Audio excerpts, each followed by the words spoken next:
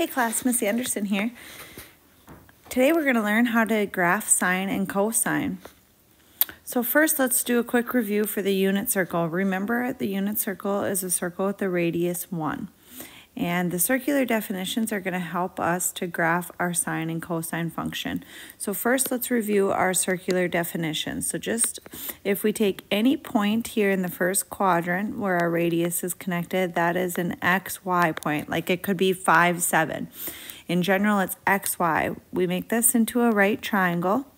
This would be our X distance, this is our Y distance, and this is our radius. And then our angle is always our central angle. And so our angle is there. So then labeling our sides to get our circular definition, across from the angle, remember, is your opposite side. Touching the angle is your adjacent side. And then always across from the 90 degrees is your hypotenuse. And so you get the definitions, and the hypotenuse, or the radius here, remember, is equal to 1. So we'll label that 1, and the 1 is what we'll use for our hypotenuse. So we get our circular definitions by saying, like, sine of our angle is opposite over hypotenuse. So sine of our angle is y over r. R is 1, so sine is y. Cosine is adjacent over hypotenuse, so x over r. If r is 1, then cosine is x. And then tangent is y opposite over adjacent, which then becomes sine over cosine, which is a fun fact, but we will use that one a little bit less in the graphing. We're only going to learn to graph sine and cosine, and we're going to use the unit circle. So cosine corresponds to the x coordinates and sine corresponds to the y coordinates. And then if the unit circle has a radius of 1, then the points along the x and y axis are called our quadrantal angles. So at 0 degrees, we would have the point 1, 0. It'd be at 0 degrees. At 90 degrees, we have the point 0, 1. At 180 degrees, you'd have the point -1, 0. And then at 270 degrees, the point would be 0, -1. So they're all 1 away from the origin. So 1, 0, 0, 1, -1, 0, 0, -1. And then we're going to remember that the x coordinates are going to correspond to the cosine values, and the y coordinates are going to correspond to the sine values. And that's what we're going to use to graph our sine and cosine. We're going to graph one period for sine and cosine. It starts at 0 degrees, and then the value along the x-axis will correspond to the angle measurements. So we'll graph at 90, 180, 270, and 360. Except for that, we're going to be doing these in radians. And so in radians, this is going to be 0. Then that's pi over 2. Pi, 3 pi over 2, and then back to 2 pi. So when we graph sine and cosine, we're going to be graphing one full revolution around the circle, and that's going to make one full cycle.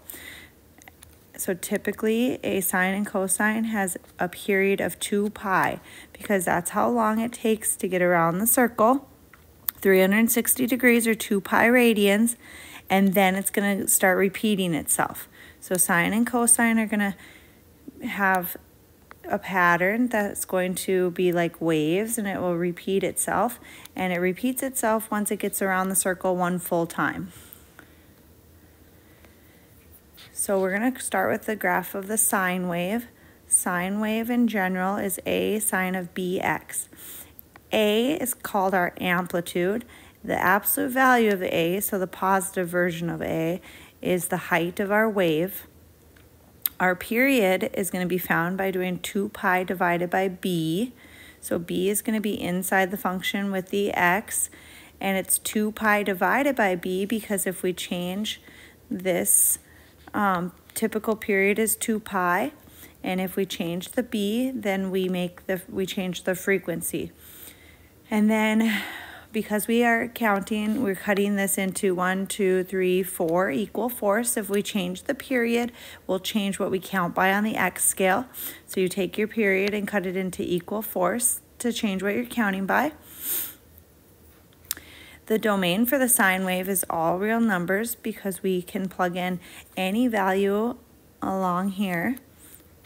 And then the range, the amplitude, the range, the y values will bounce between a negative a and an a.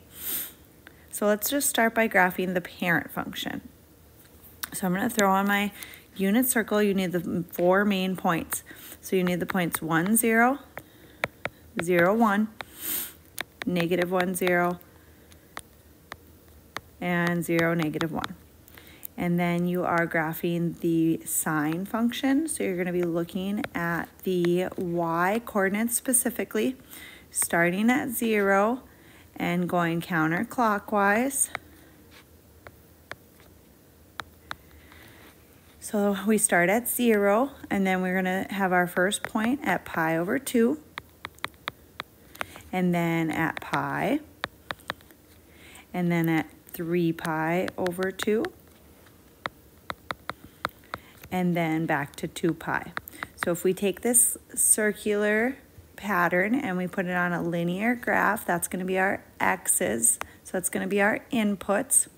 Then when we do sine of 0 degrees, your output's going to be 0 because we get that from our unit circle point. Sine corresponds to the y coordinate. So sine of 0 is 0. Then sine of 90 or pi over 2 is going to be 1. And we're moving in the counterclockwise direction. Sine of pi, or 180 degrees, if you input that, it's going to be 0. And then sine of 270 degrees, or 3 pi over 2, is going to be negative 1. And then back to sine of 2 pi, which is again at 0. So then that's our original parent function pattern. So we can start by, here's our 0, right here would be 0, 0, and then we got pi over 2, pi, 3 pi over 2, and 2 pi. And then our first point, our a value is just 1, so our typical sine curve goes between 1 and negative 1. So our range for this one's going to be from negative 1 to 1. So we're going to graph the point 0, 0, then pi over 2, 1, then pi, 0, 3 pi over 2, negative 1, and then back to 0. And then we could continue this. Now, sine does continue infinitely and in both directions. So you could go the reverse way over here, and you would have the same pattern again. Or you could continue going this way, and you're counting by pi over 2's. So this one's 4 pi over 2. Your next one would be at 5 pi over 2, etc. And then sine will continue infinitely like that forever. It will continue going around this circle 360 degrees with the same pattern over and over and over. So the sine wave, and we just graphed one period of it, which is right here. So just one cycle. And we could continue on if we needed. Okay. The parent function for cosine is going to be very similar. We have our a changes our amplitude or our height of our wave.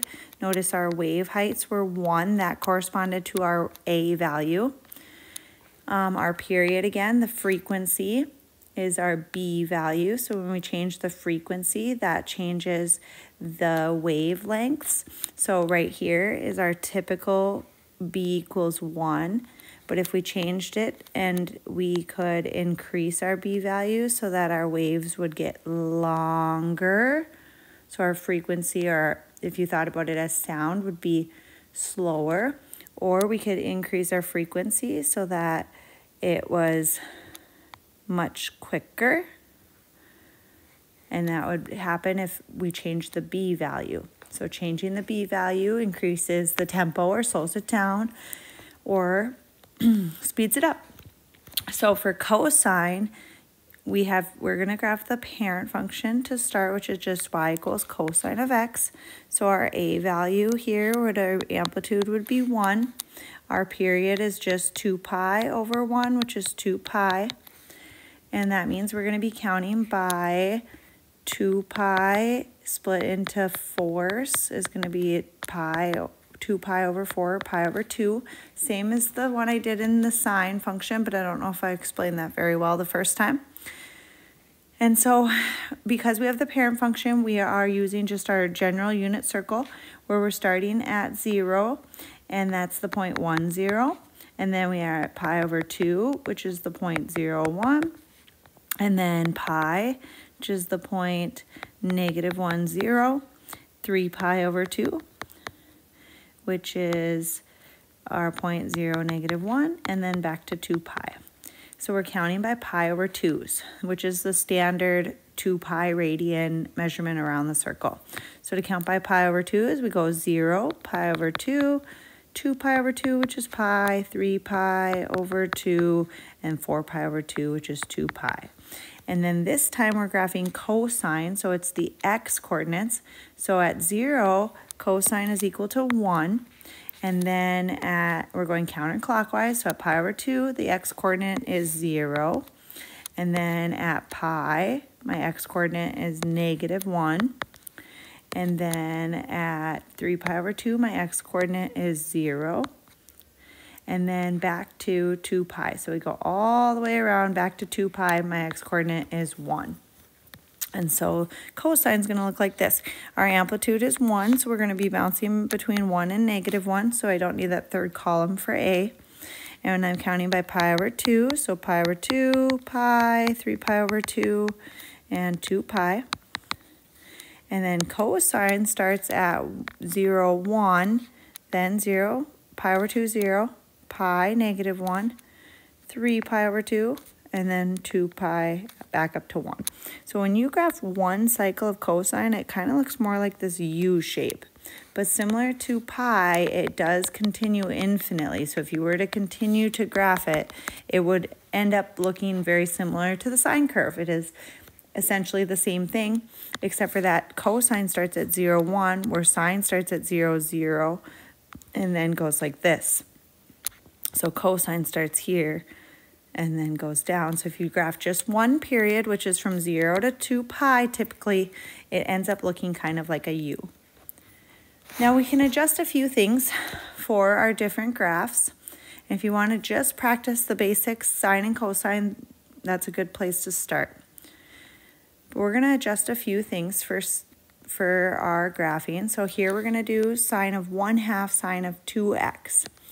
So this time we have an a value of 1/2. So absolute value of 1/2 is 1/2, which means that my waves, instead of going from 1 to -1, are only going to go up to 1/2 and -1/2 now. So they're going to be shrunk. And amplitude is kind of like the loudness, if you relate it back to sound waves. So if we increase the amplitude, you're going to increase the volume. So if you decrease the amplitude, you're decreasing the volume. And then we have, this is my A, and then this is my BX. So we have a B of 2.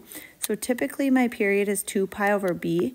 This one's going to be 2 pi divided by 2, which is going to be a period of pi. So that means we've increased our frequency. We've actually doubled it, because typically you go all the way around the circle in 2 pi, and this one is going all the way around the circle in twice as fast. So it's going to make a full circle, and when it gets from here to here, it's only going pi radians instead of 2 pi radians. So in the typical curve looks like this. This one will be twice as fast. So twice as fast, which means we're going to have to change what we're counting by. So we're going to take our pi over 1, our period, and split it into equal fourths, and we're going to be counting by pi over 4s instead of pi over 2s. So we're going to start at 0, then we're going to go pi over 4, that's going to be our first one, 1 pi over 4, then it's going to be 2 pi over 4, which is actually pi over 2, that'll be here, then 3 pi over 4, which is down here now, and then 4 pi over 4, which is going to be pi. So we're counting by pi over 4. So 1 pi over 4, 2 pi over 4, 3 pi over 4, 4 pi over 4. And then we're graphing sine. So we're going to be looking at the y coordinates. Sine is the y coordinate on the unit circle. So 1, 0, 0, 1, negative 1, 0, and 0, negative 1 are my points. So sine is going to go 0, 1, 0, negative 1, and then back to 0. So 0, 1, 0, negative 1, 0. So they're not quite as spread out this time because I'm counting by pi over 4. So we're going to have pi over 4, pi over 2, 3 pi over 4, and pi. And then we could graph our one cycle. Our a value is a half this time, so 1/2 times y. So our middle column times a half. 0 times a half is still 0. 1 times a half is a half. 0, negative a half, 0. And then we're graphing the first and last column. So sine starts at 0, 0. Then pi over 4, that was supposed to say. And 1/2. And then pi over 2, 0. 3 pi over 4, and negative 1/2. And pi, 0. So there's one full cycle. If I wanted to graph the full 2 cycles for 2 pi, you could continue by counting by pi over 4s. So pi, 4 pi, 5 pi over 4, 6 pi over 4, which reduces 7 pi over 4, and 8 pi over 4, which is 2 pi. And then the pattern would start over again. It would go 1/2, 0, negative 1, 1/2. So here's our typical 2 pi period, but we have actually doubled the frequency by changing the b value. So there's actually 2 full curves of sine in that one graph. But this is all we're going to need to graph is just that one period. So in this case, from 0 to pi. The domain stays the same. We can plug in any value of x. We could graph to the left 2 negative values, and then we can continue infinitely in the right. The range, however, is your outputs, and we're bouncing between negative 1/2 and positive 1/2. And those are included values, and so we have the square brackets to show that those are included.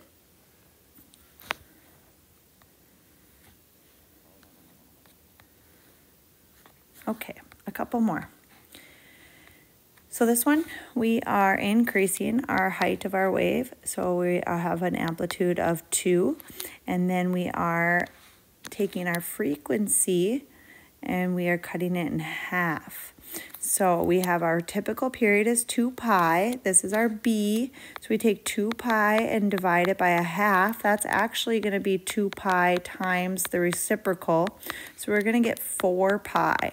So now, instead of making a whole circle and making that in 2 pi, it is making that in 4 pi. So it's actually taking 2 times as long to get there instead of twice as fast. It's taking 2 times as long because dividing by a half makes it 2 times as much. So to figure out what you're counting by, you're going to take your period, 4 pi over b, or 4 pi over 1 times 1/4, and you're going to get 4 pi over 4, which is just pi. So that means you're counting by pi's. So 0, I always start at 0, then it's like 1 pi, 2 pi, 3 pi, 4 pi. Around your circle, that's 1 pi, 2 pi, 3 pi, 4 pi, that's one full cycle. It's sine again, so it's the y coordinates. So like 1, 0, 0, 1, negative 1, 0, and 0, negative 1. The y coordinates 0, 1, 0, negative 1, back to 0. So the pattern for sine, 0, 1, 0, negative 1, 0. And then our a value out front was 2, so the middle column times 2. So 0, 2, 0, negative 2, 0. So when I'm graphing here, before I was bouncing between 1 and negative 1, but I'm actually going to be going all the way up to 2 this time. And then I'm counting by pi's. So this one is really elongated. So pi, 2 pi, 3 pi, 4 pi. And so my graph is going to look like this. 0, 0, pi all the way up to 2, 2 pi back to 0, 3 pi down to -2, and then 4 pi back to 0. So this is a little bit louder and a little bit slower, if you want to relate it back to music, for a wave. So my amplitude has increased. My height of my wave is 2. And my frequency has taken twice as long to go the same distance. So instead of making it a full circle in 2 pi, it's now taken 4 pi. My domain is still all real numbers. I could plug in any value along the x-axis, -infinity to infinity, but my outputs range from -2 to +2. All my outputs are between those values. So my range is including, so square brackets, -2 to 2. All right, we're going to do one more. Cosine, -3 cosine of pi x. So here my amplitude is going to be 3. The absolute value of -3 is 3. My absolute value is always, or my amplitude will always be positive. The negative means it's going to be reflected. And the 3 increases that amplitude. It's also considered to be that vertical stretch. This time my B value is pi, so it typically takes me 2 pi radians to get all the way around. This time it's going to be 2 pi divided by pi, so my period is just going to be 2. So all the way around my circle from 0, and then I'm going to end at 2 radians, which is a little bit tricky because you're used to seeing pi in your radians. But remember, 2 pi is actually 6.28 radians. So this time, instead of taking 6.28 radians, it's just taking 2 radians. So it is doing it about 3.14 times as fast as normal. So 3.14 times as fast as it typically takes to make it around the circle. So we're going from 0 radians to 2 radians. And that means we're going to take 2 and cut it into equal fours. That's going to be 2 fourths, which is 1/2, which means you're counting by 1/2 radians. So 0 will be 1/2, 2 halves will be 1, 3 halves, and then 4 halves will be 2. So 1/2, 1, 3 halves, 2 radians. So instead of pi over 2 radians, it's just a half radian. Instead of pi radians, here it's just 1 radian. So instead of 3.14 radians, 1 radian. Okay, and then we're graphing cosine. So we want the x coordinates on our circle. So this is 1, 0. This one's 0, 1. This one's -1, 0. This one's 0, -1. And we want the x coordinates. So 1, 0, -1, 0, back to 1. So cosine's pattern is 1, 0, -1, 0, 1. So starting at 0 and going counterclockwise, the x coordinates back to 2 radians. And then our A value is -3. So this is actually going to reflect all my points and stretch it vertically because I'm going to take my y coordinates times -3. So -3, 0, +3, 0, -3. So I'm going to have my graph 1, 2, 3, -1, -2, -3. And then along my axes, it's going to be like 3 times as fast. So they're going to be kind of close together. I'm counting by like 1/2, 1, 3 halves, 2. And so I'm graphing 0, -3 to start. Then 1/2, 0. Then 1, 3, so I'm graphing like 1, 3, then pi over 2, or 3 pi, I always want to say pi, 3 halves back to 0, and then 2 is down to -3. So And the cosine, one cycle of cosine typically looks like a U. So this one ends up being kind of like an upside down U. And then if you continued, it would continue to make these very high loops. Your domain is still all real numbers. You can pick any value for x and plug it in, but you will always get a value of y between -3 and +3 included. So between these two for your outputs. So you could plug in any value for theta and radians along the x-axis, but you'll only get these values as your y values for this function. Okay. Just a couple going backwards real quick. So if you want to decide if these are sine or cosine, we're going to look at where it starts. So this one starts at 0, 4. So that means it's a cosine function because cosine starts at 0, 1 and sine starts at 0, 0. So if you look at like your unit circle and you look at the very first point here, it's 1, 0. This is cosine, this is sine, and this is at 0 degrees. So if this is 0 degrees here, 0 radians or degrees, cosine's at 1, sine's at 0. So this one is a cosine function. But since it starts at 0, 4 instead of 0, 1, that means the amplitude is 4. This one over here would be a sine function because it starts at 0, 0. Then it typically goes between 1 and -1, but this one has a maximum of 1/2. So that means your a value is 1/2. And then around the unit circle, we always go, like cosine goes 1 and then 0, then -1, then back to 0, and then back to 1. So cosine is typically the x-coordinates, or is the x-coordinates.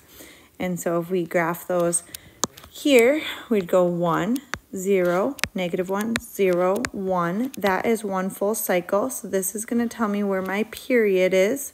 So if this is 0 to here, it looks like we are counting, it looks like this is pi over 2, so this is pi over 4. So pi over 4, 2 pi over 4, 3 pi over 4, 4 pi over 4, which means that my period would be pi.